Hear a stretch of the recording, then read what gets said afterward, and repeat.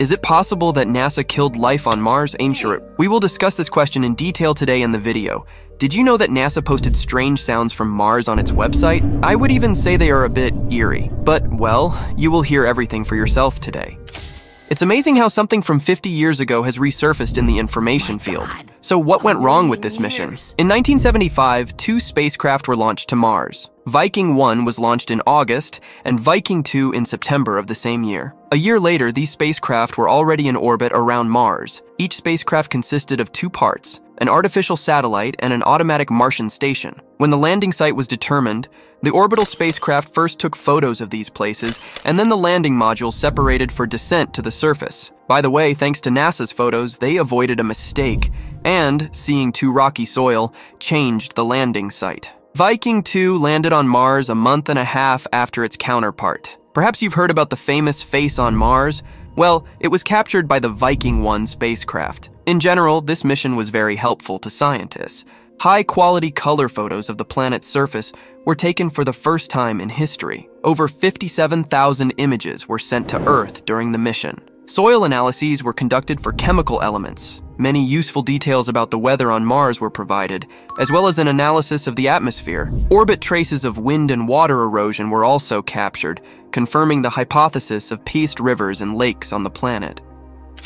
After a massive amount of science fiction about the adventures of Martians, one wants to believe it's true, and naturally one of the tasks of the Viking mission was to find life, even if it's primitive in the form of microorganisms. But here's the problem.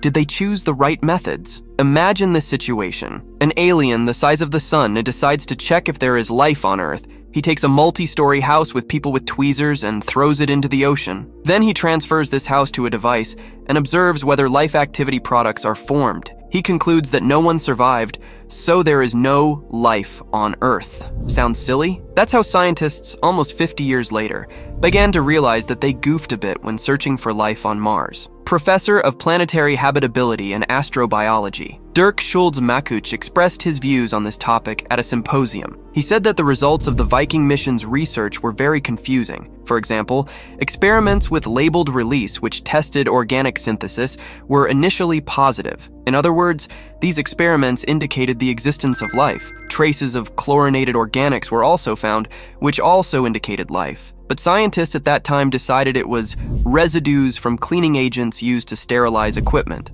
However, subsequent research from other missions confirmed that it was not a mistake. It has been proven that organic compounds do exist on Mars. But the most important thing, the experiments could have killed life. Mars is more like a desert with an extremely dry climate. But in the experiments, they persistently added water, thinking it would increase the activity of microorganisms.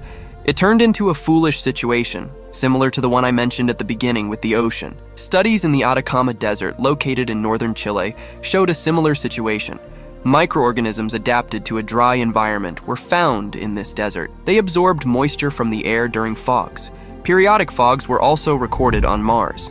In 2017, scientists took samples from 3 lagoons submerged due to dowries, which had not been in these places for the last 500 years. Research showed that about 80% of bacterial species perished, unable to adapt to the humid environment. In other words, they simply drowned. Naturally, scientists drew an analogy with Mars. They also made the assumption that the experiments conducted by the Viking probes could have killed the studied life. After all, in the experiments, they not only flooded the samples with water, but also heated them to earthly temperatures. Studying Mars with earthly measures? It's strange that scientists of that time couldn't initially figure out that it was a serious mistake.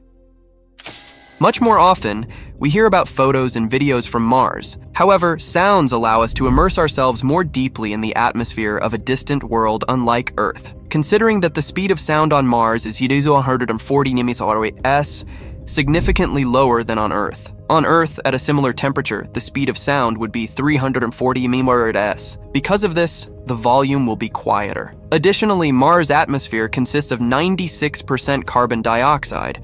This means that high-frequency sounds are absorbed, and only low-frequency sounds can propagate over long distances. NASA's website features a collection of interesting sounds from the Perseverance rover and its flying drone assistant. Of course, there are unremarkable sounds like the noise of the Moogsy air compressor. But there are more interesting sounds as well. For the first time in history, the rover recorded the sound of a Martian dust devil. Remember that on Mars, sounds are quieter than on Earth. Also, it will be equally interesting to hear the Martian helicopter Ingenuity, whose sounds were recorded by the rover on its supercam microphone. When Perseverance drove through part of the Jezero crater, it also recorded the sounds of this event. The acoustic recording of laser strikes on a stone target sounds nothing like what we're used to hearing in movies. It captures the sounds of 30 strikes, some slightly louder and some quieter. Variations in the intensity of cracking sounds provide information about the physical structure of the target, such as its relative hardness or the presence of weather-resistant coatings. The target was approximately 10 feet away. And how does the wind sound on Mars? To eliminate any guesswork, NASA released such a recording on February 22, 2021, after deploying the rover's mast. Of course, it's challenging to determine the strength of the wind by ear. Our brains are accustomed to analyzing this in earthly conditions. On Mars, even a hurricane would sound less threatening than on Earth. Such a sound was heard on board a spacecraft during the apparatus's interplanetary journey. NASA was testing cameras and microphones during the journey to Mars. You can listen and imagine yourself flying in this spacecraft. But NASA employees went even further and decided to demonstrate how familiar sounds would sound if there were life on Mars. By the way, scientists believe that life on Mars could be revived by changing the composition of the atmosphere. There are even projects on how to do this. So let's imagine that we are in the future when humans have revived Mars and can listen to how it sounds. For comparison, on the website, you can listen to the Earth version and the Martian version. Take the sound of birds as a basis against the background of city noise on Earth. And here's how the same thing would sound on Mars. Honestly, it's a bit eerie. Here, you can hardly hear the birds because on Mars, high sounds don't travel well today. But if the atmosphere is changed in the future, the sounds will become more similar to those on Earth. What do you think? Share your opinion in the comments. Now, the sounds of the ocean on Earth. But how would it sound on Mars, something eerie again? What do you think? This is how a regular performance in a hall sounds on Earth. Explorers, and we will meet many setbacks on. But imagine how a Martian performance in Congress or in court would sound. We are a species of explorers, and we will. In my opinion, these sounds allow us to expand our understanding of Mars.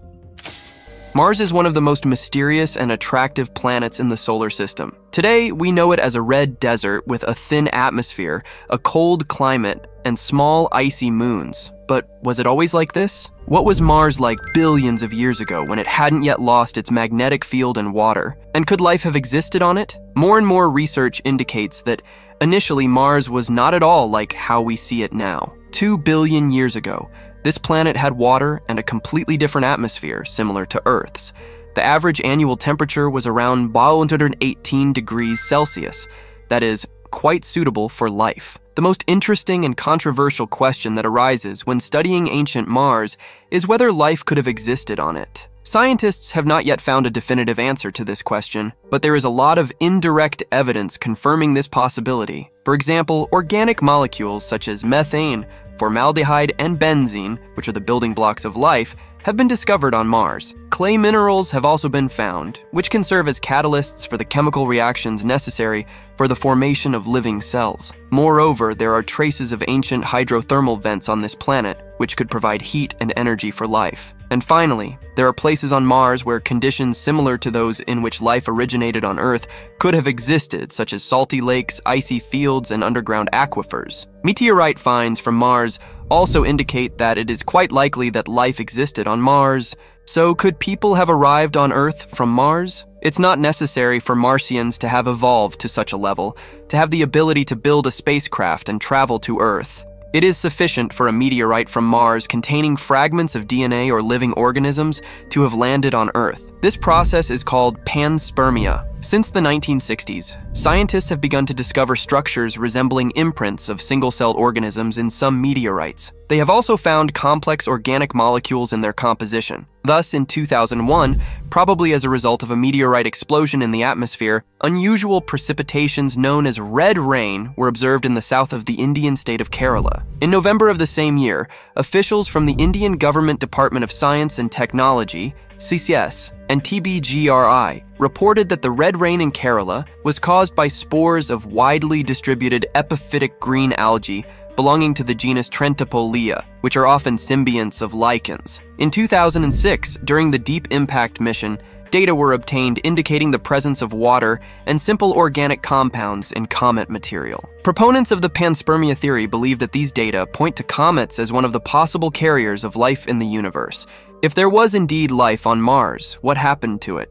Why did Mars transform from a green and moist planet into a red and dry desert? Scientists believe that the disappearance of Mars' magnetic field about 4 billion years ago was the cause of this. Without a magnetic field, Mars became vulnerable to solar wind, which gradually blew away the atmosphere and water from the planet. This led to a decrease in pressure and temperature on the surface, as well as to the loss of the global hydrological cycle. As a result, Mars began to dry out, cool down, and oxidize, changing its color and chemical composition. Life, if it existed there, either became extinct or took refuge in the planet's depths where favorable conditions could have been preserved. Mars is a planet that never ceases to amaze and attract humanity. Since ancient times, people have observed it in the sky, tried to understand its nature and its connection to Earth. Modern science has revealed many new facts about Mars, but has also left many mysteries and questions. This planet arouses interest and imagination,